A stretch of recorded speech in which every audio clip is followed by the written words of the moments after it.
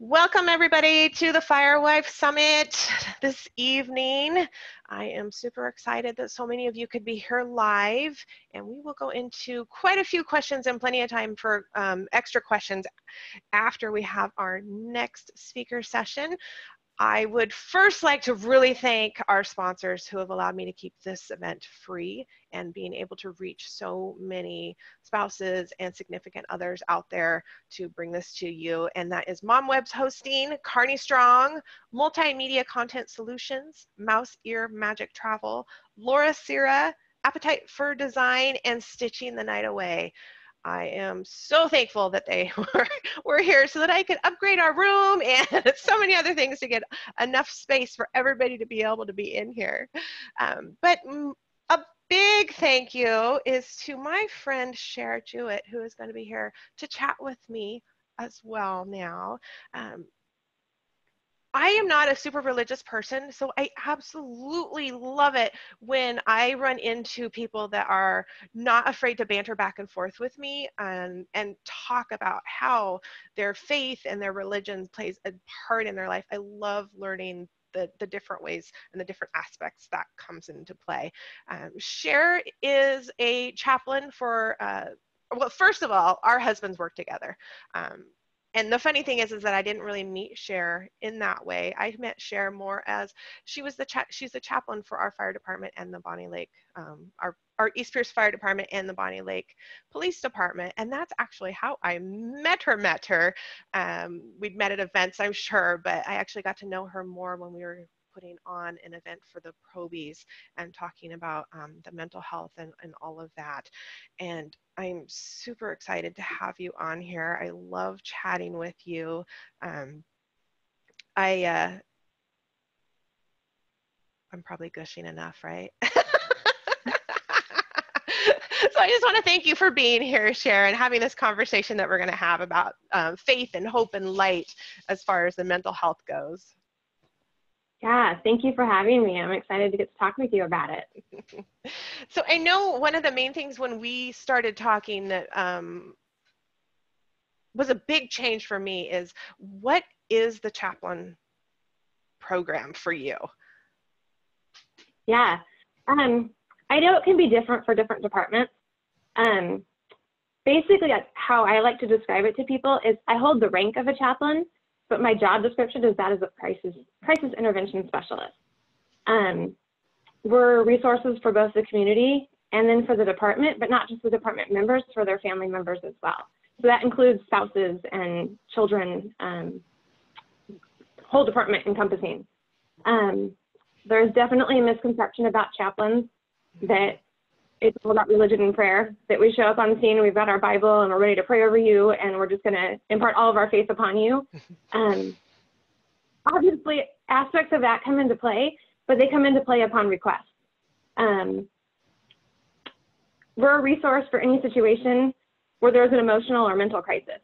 We're specifically trained in crisis management, and we hold a wealth of resource information for just the community and for our department members.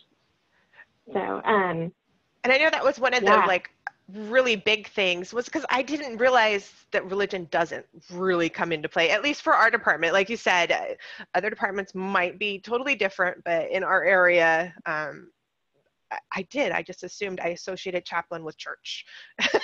yeah. So once you started digging more into it and how much training you've had, and it has nothing to do with, you know, your whole faith and stuff with your training. Your training is the training that like peer support and stuff like that's going to get. For sure. Like, we're available to do debriefings, either one-on-one or individual, and they can be formal after a big event, or they can be casual over coffee. We can provide, like I said, resources for mental health, for counseling, for therapy, just overall assistance to people in crisis or on the verge of crisis. For the family members, as chaplains, we're connected to the inner workings of the department. So for the family members, we can give a little bit of more insight as to the inner workings of the department to help spouses kind of understand some of the policies, protocols, and the procedures that are taking place. We can definitely act as a liaison for the family to the department. So how did you get into the program? What led you to joining the program? I became a soup lady. I don't know if you know what the soup ladies are, but basically we provide meals to first responders in crisis situations. And when I was on scene, you would just look in the eyes of some of these responders and you could just see that they were reeling inside, what they were witnessing and what they were taking part of. And if you just gave them a little glimpse of how are you doing or how are you holding up, it was just like everything came out. They needed somebody to talk to. So I talked to Ginger about it, who is the founder of it, and she's like, that's where chaplaincy comes into play, and maybe it's something you should consider. So I did. I ended up signing up for our local chaplain academy, and I was supposed to start a week after the Vegas 10-1 Route 91 shooting. So soup ladies were requested to go down there, so I went down there. And that kind of just gave me the confirmation while I was down there working with the agencies down there that it was the path that I needed to take. So, yeah. And then I'm a daughter of a deputy, a brother. My brother and my brother-in-law are both law enforcement, and then obviously my husband and his brother are firefighters. So it's just kind of the family way. There must be fun banter at holidays. I'm like, conversation. Back and forth on fire. Fire, please. So we definitely are going to get into the faith aspect for all of this. So what does faith mean to you? For me, it's believing in something greater than yourself or greater than that of this world.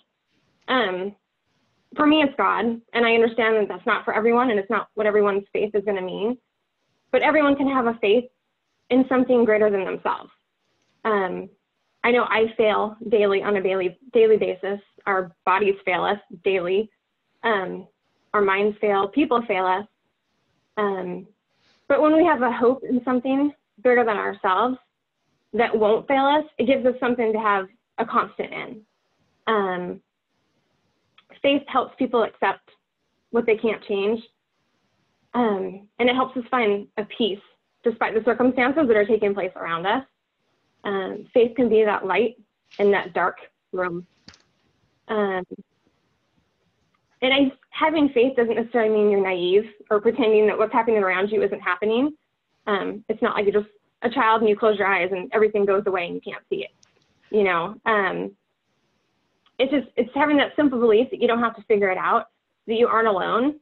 And that for me, it's that God's going to help me, guide me, provide for me, and bring people alongside me that are going to be there for me. So. And I know when we were chatting earlier, it was when you start talking, and because for those of you who don't know, I'm not religious. I don't follow a religion.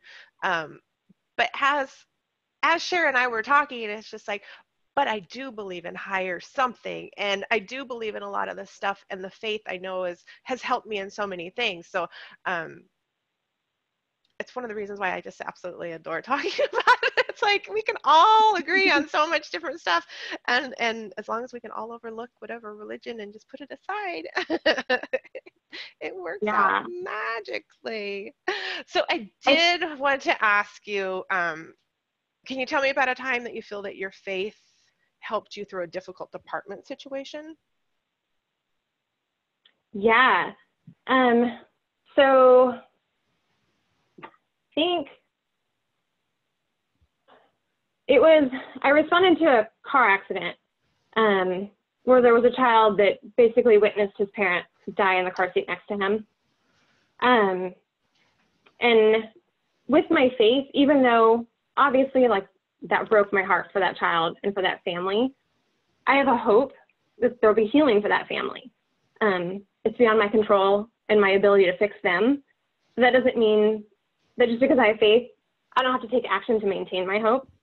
I had a witness on that scene that contacted me multiple times that week, just trying to process what she had seen and make sense of it. And then we do foster care, and that week had just been, we had court, and it took a terrible turn. It was one of those weeks where everything just kind of piled on and piled on. And by the end of the week, I noticed I was super irritable. I was not a fun wife to be around. I wasn't that awesome Pinterest mom that week, you know. I was cranky as all get out. And I was driving, and I can specifically remember now where I was, and I felt like I was either going to scream or cry, or scream and cry. And it was in that moment that I felt that nudge that, like, I need to debrief myself. All the outside world stuff had piled on, and I knew that I needed a debriefing. And I have my person who is a chaplain, and I knew that I could call them and sit with them and talk with them and just let it all out and unload that weight so that I could carry on again. And I think just because you have faith in God and hope doesn't mean that the world remains perfect. It just gives you a different viewpoint and perspective on how you conquer it.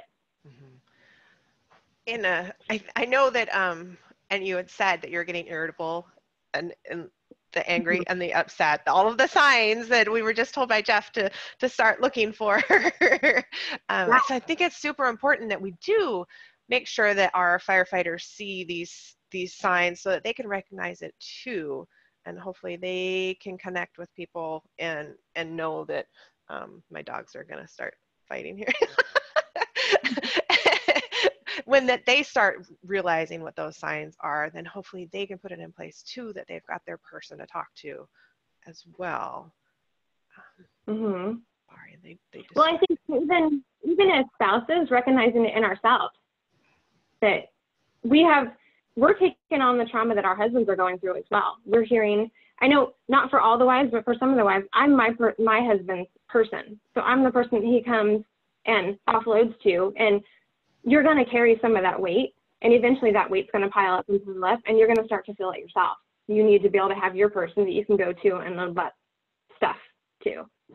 Yeah, absolutely. Because I that was one of the transitions that was a little bit hard for us, is that I was his debriefing for all of those years while he was volunteer, and then when he became hired, I wasn't anymore. So that was hard. It was hard for all of it because he had decided that he didn't need to bring it home anymore because now it's a job. And I'm like, whoa, wait a minute. I don't know what's going on in your life anymore. It's a major transition for us in that department. So how do you feel that your faith applies to helping you as a fire wife? So when he's coming home and he is debriefing. Yeah, well, I think we actually, with all the fires going on in California, I'm a wildland fire wife as well. He does wildland firefighting. And it's terrifying as a wife to think of the circumstances we're going to be in. And he did wildland firefighting in Southern California for many years, and that's wild, unpredictable, fast-moving fire. But my faith helps give me a calm and a peace that I probably shouldn't have. But there's just something supernatural that I'm able to press into that just allows me to know that, like, it's going to be okay. I can lean into my faith and know that God's going to give wisdom to his superiors on the line, that God's going to help my husband remember the skills that he needs to in those moments when he's under extreme pressure, that that I can just have a peace and rest in that without driving myself crazy. Even when he leaves for work, I don't know what he's going to face. He could be, like on a call, and I just have a faith that there's a peace in myself that he's protected, and I can rest in that myself. It's also finding like-minded people to surround myself with, like my tribe that understands the fears, that also has that same like-minded faith that you can rest in the hope that there's purpose in what he's doing, and there's purpose in his career, and it gives me the strength to be his support. Yeah, I agree. I think that has a lot of, women will say, have trust in their training and all of that. And I think that goes a long ways for the same thing. You're trusting. You just have to trust, whether it's a higher power or training or any of that. It's just, you can't drive yourself insane. Yeah, for sure. Yeah. So how does your faith come into play as you talk to your firefighter? Is there anything that changes in that? I think we both have the same faith and belief in God. So for us, when one of us is in the thick of it, we have the other one to spiritually lift us up.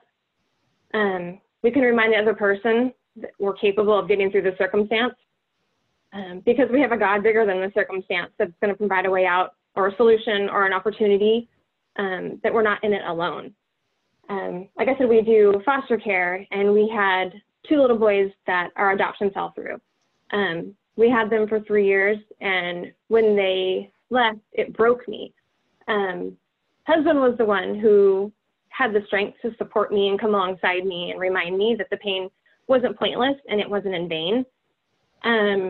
Skip ahead 3 years, and we were back in that same situation with an adoption falling through. And yet this time, it wasn't me that broke, it was my husband that broke. But the pain that I survived, it qualified me to lift him up and encourage him and support him, having gone through it. Even though my heart was breaking, I had a peace that gave me comfort that allowed me to be what he needed. Mm-hmm. So I think just us both having that to fall back on and a foundation that isn't changing and that's a solid base, I think we're able to be that support to each other. Mm-hmm. Awesome. Awesome. So when we were talking, I loved it because I didn't realize how many different possible sayings might be coming from the Bible or anything that I absolutely fall in love with. So when we were chatting, you brought up this great saying, the be still and know. Can you tell me what that means to you, how you interpret that? Yeah, so it's from Psalms 46:10, and it says, be still and know that I am God. The Hebrew meaning for be still is let go. And how many of us have heard the whole saying, let go and let God? Well, that's basically where this is coming from. It just requires a faith in something bigger than yourself to let go and allow yourself to be led. How many of us as wives want to control everything, where this is just loosening the grip and allowing something that's a higher power, something that's a constant, to lead and to guide us. We want to control everything, but I think if we allow faith to allow us to believe in a God or a life form bigger than ourselves, that he has a good plan and a bigger plan for us. I think if we stop trying to twist life to fit the way that we think it should look and allow ourselves to have faith and hope that what we're going through is preparing us, it's strengthening us, it's equipping us for something bigger to be used by. Yeah, it's so hard. The whole control issues is so hard because we're supposed to be strong and take care of everything, but then we're supposed to bring them back in, and then we're supposed to be however we were before, we had to take care of everything. And it's just like, oh my gosh, here we're changing how we react to everything. They're changing how it is. And I think that's probably where, when you guys both have your same faith, that really comes into play. That you can meet in that total middle. Mm-hmm. So can you share your little story you had about the three-legged stool, the analogy you had? I love analogies. They're like, kind of put in perspective. Yeah. So to have proper balance in life, we need to maintain our physical, our mental, and our spiritual self. When one of those becomes off kilter or it's missing, we lose our balance. Spiritual self is the core of our belief system. It's who we are. It's where our moral boundaries come from. It's our sense of self. So if we lose balance in one of those areas, we lose balance in life. I don't expect that everyone's spiritual balance will look the same as mine. It's going to be different for everyone. For some, it may be either faith in God. Others, it's meditation. Some, it's just being in nature and surrounding yourself in it. But when we all have to find some sense of spiritual direction to have balance in our lives, something greater than ourselves to believe in that's a constant. So that three-legged stool is kind of about keeping balance, keeping our physical health, our mental health, and our spiritual health all engaged and active, and not allowing one to lead more or less. Yeah, and I love that because we focus so much on just the mental and just the physical, without thinking how much that spiritual actually comes into play, whether you're religious or not. That spiritual part for me is what's made a huge difference in my last 2 years, and how much I have grown and how much happier I have become because I leaned into whatever, you know, I didn't even know what I was leaning into, but I just embraced whatever was going to happen. And that was definitely that spiritual part. Yeah. Well, and like I said, the spiritual health is so much of our core. It's who we are. That's where our moral boundaries come from. That's where our sense of self comes from. And when you lose that sense of self, it allows all the other things of the world to kind of come in and pile on top of you, where then you become more susceptible mentally, and depression and PTSD and all those things. You're more susceptible to the trauma effect because you've lost a sense of self. Mm-hmm. Exactly. Yeah, Tina, spiritual is not a dirty word. I so agree. You know, it's kind of like, you know, the chaplain was totally associated with church. We've got all of these like old school ideas that are not real because we haven't looked into them, because we just assume we know what it all means. Yeah, definitely spirituality is not a dirty word, and there's plenty of, and if you don't like the word, there's plenty of other words that you can use for it as well. I was just trying to look through here really quick.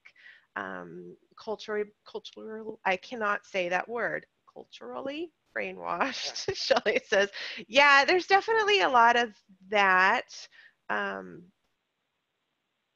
And yeah, the whole assuming different things, like I said, with the chaplain and spirituality, and then I think the whole, you know, especially if you have a department that can be a little bit cliquey, that, you know, you feel like you're supposed to fit in and be this certain way, and I think that's a lot where your spirituality comes into play, because if you start trying to fit in with the different groups and you're changing who you are at the core, you're going to be absolutely miserable. Let's see. Oh, a quote. Jessica's got a quote. A quote I fell in love with today regarding self-care: an empty lantern provides no light. Self-care is the fuel that allows your light to shine brightly. I like it. I like it a lot. Did you have anything else? Yeah, I had one more fun little analogy. Go for it. Yeah. I just think if you visualize, like, you hear a lot of times purpose in the pit, and how the pit can be such a dark place. And I think if you visualize yourself, if you're in the pit and you visualize the pit with a bright light at the top, and you're keeping your focus and your hope on what's outside that pit, there's hands reaching down to pull you up. God, or whatever it is that you're leaning into, provides people an opportunity and therapies that are there if we're willing to take that hand, that reach out that's coming down into the pit, to help pull you out. And once you reach the top, now you have the ability to turn around and be one of those hands reaching down to help others. You're using what you've been through to qualify you to become that to somebody else. Mm-hmm. Mm-hmm. Yeah. And then you become somebody's a little bit of higher power too, because we all need people to call on for sure on that way up, and help remind us who we are and why we're doing certain things as well. Do you have anything else, Chere? I think we kind of squished it all into a neat little package there. Perfect. Yeah. I would really love to thank you for being here and bringing this other side, which doesn't feel so much like an other side anymore. I don't know. Maybe it's just because I'm getting older too. So it might be because I'm getting older, so I'm just more open to a lot of things and how they're all correlating as the years go by. But I do want to thank you for coming in and talking to us more on this faith and hope. And I don't think we even got into the hope, did we? So much. I don't think so. I think when you have faith, it just kind of naturally comes because you've got something to, like I said, a foundation to stand on that gives you something that's not failing. Right. Maybe we talked about like how we fail and people fail us, but when you have a sense of something that's not of this world, that's not going to fail you. Right. So that does give hope. It always gives you hope. Exactly. All right. Well, thank you for being here, Chere. I really appreciate it. Chere and I and another FireWife actually started our little department group that we're trying to get everybody access to. So we've been doing, all of this has been kind of going around the fact that we knew as the three of us, there was some mental health issues that were happening. And we knew that we had had a disconnect because everybody just kind of assumed that everybody was talking to each other. And what we found when we started talking to more people in our wives in our department was the fact that nobody was talking to each other and nobody knew what was going on. So for us, we Chere talked to the chief and we got together as a group, and we've just started a little Facebook group, and we're putting together little events, trying to do every month just to get people involved and communicating again, and getting people swapping phone numbers, and being their backup, and just if they need daycare, you know, they need somebody to watch the kid, or just any of that. That's what our project has been right now. Our next project. It's so important. Sorry. No, go ahead. It's so important to have your tribe that you surround yourself with that are like-minded and that understand. And you don't want to be in the thick of it and not know the people that are becoming around and surrounding you and supporting you. You already want to be in these people's homes. You want to know them. You want to have been side by side with them so that if God forbid something does happen, you know who it is that's coming along beside you. Mm-hmm. Exactly. Melissa, you just said your husband's the chief and he wants to create a formal track for new recruits and their families regarding a lot of the things we discussed tonight. If you want to reach out to us, we can totally help you, because that's one of the things, that's actually how I met Chere, you know, totally started talking to Chere, was we were putting on, they were putting on an event for the new recruits and bringing families in. So I was a hell yes to being involved in that. I definitely wanted in on that. Get them while they're young.